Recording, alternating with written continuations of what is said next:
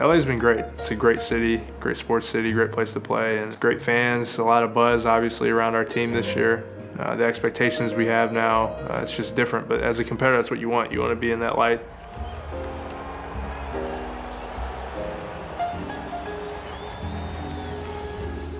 I think we realize that we need each other. There's no individualistic mindsets or egos, or it's all about us, and we all just want to make each other better, and I think that's the most defining factor of this team.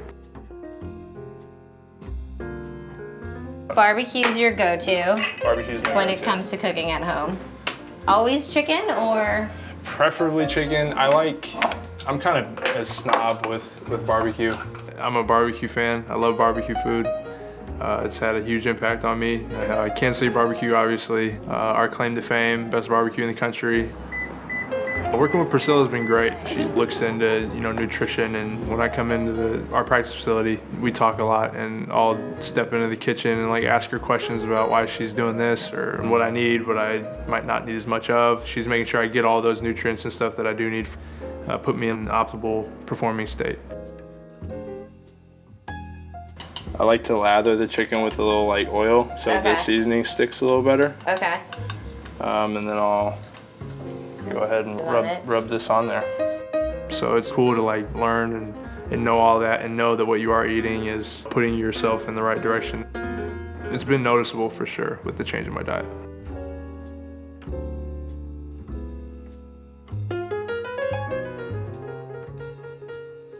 I've never really been satisfied or get complacent with anything I've done. So I always try to consistently better myself, and I'm never one to be comfortable. I'm always trying to work hard and get better, and that's kind of how I view things.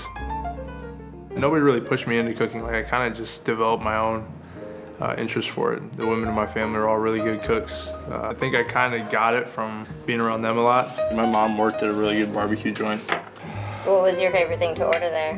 I was just talking about this the other day to somebody. Burnt ends. Do you know what burnt ends are?